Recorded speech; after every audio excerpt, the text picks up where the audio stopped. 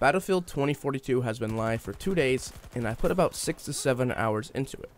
First, I like to point out that I've been playing Battlefield since Battlefield 3, and played the Battlefield 3 beta, the closed alpha test of Hardline, the BF4, BF1, and the BF5 betas respectively. I kind of want to talk about the negative things first, and due to the beta kind of being in rough shape. I know this is a 2-month-old build, but I feel like DICE should have given us a newer build to test instead of an inferior one. But again, DICE does not have a good track record for their betas. Most, if not all, had problems that continued over to launch. BF4 is a prime example. BF4 had spawn issues, server issues, gun issues, and just really being a poor experience at launch.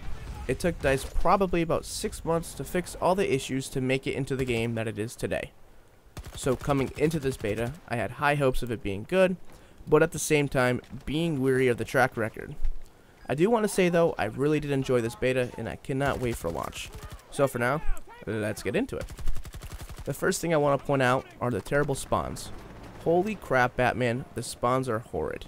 I can't count the number of times I spawned at a flag and got immediately killed by an enemy before even getting the chance to move. I really could never understand this. It's not the first game DICE has made, especially in a game mode like Conquest. One would assume at this point the spawns would be better. The area of the zones are huge. You could spawn us on the outskirts of the zone instead of spawning us dead in the middle of the open. I don't think the vehicles are even usable at this point. When being a gunner on the tank, my screen just keeps bouncing so much I can't even see or aim. The jets are impossible and boring. The heli play was fun, but severely underpowered against troops on the ground, and they feel sluggish and slow to maneuver. I don't think DICE really picked a good weapon combination for this beta as well. Really, the only usable gun was the M5. The other rifle and LMG had way too much recoil. The DMR's TTK is way too long to even come close to the M5's. The M5 even just shreds all submachine guns up close, so there's not even a point of touching them.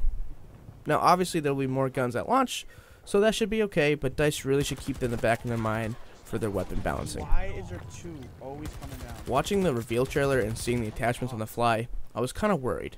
I liked the idea, but I felt DICE would not implement it the correct way. Now, it would be cool to see an animation when switching the attachments, like for instance, my soldier taking off the red dot and replacing it with a scope or an ACOG sight. But he should at least be switching the magazine when choosing a different one. Right now in the beta, you get a free reload just by clicking a different one. That's kind of broken there. Now, DICE should be fixing this, and I really do hope that they add the animation to it just to make it a little bit more balanced, but also make it a little bit more, let's say, realistic for the person behind the scene.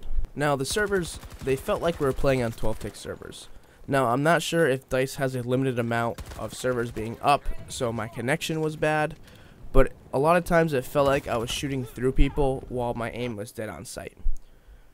So I'm really hoping maybe if that is the issue and not the servers itself, but I'm really hoping that the servers will be 60 Hz servers at launch, so that kind of gets rid of that problem. Now the last thing I want to talk about for the negative is being very CPU intensive. Now I played this game on my PC, and for instance I have a 5800X and a 3090, and I only could muster about 90 to 120 frames on low. That's not really good. Also, my PC sounded like a jet engine trying to take off. I've never heard it so loud while playing a game, and I have a 420mm AIO for my CPU. So that really goes to show how intensive this game is. Now on to the good things. Man, does this game look beautiful. I really like the way the game looks. The reload animations are top notch, and the feeling of the guns feel like they should. Orbital was a great map to showcase for the beta. It showed what DICE wanted with different individual battles that take place on the map. The fight for the D flags and the B flag control on top of the building was just so much fun and so intensive. Then you can go over the C flag and try to be more stealthful on the mountaintops and make your way down. I kind of just wish the C flag was more on the mountain, just because the battle between C and D just never really took place. It just felt like a running simulator. But other than that, the map was nice. I really can't wait to see what DICE has in store for us at launch, and I really hope they fix what everything I set in place, and this game will be probably the best Battlefield game and take over the top spot of Battlefield 4. Thank you for watching.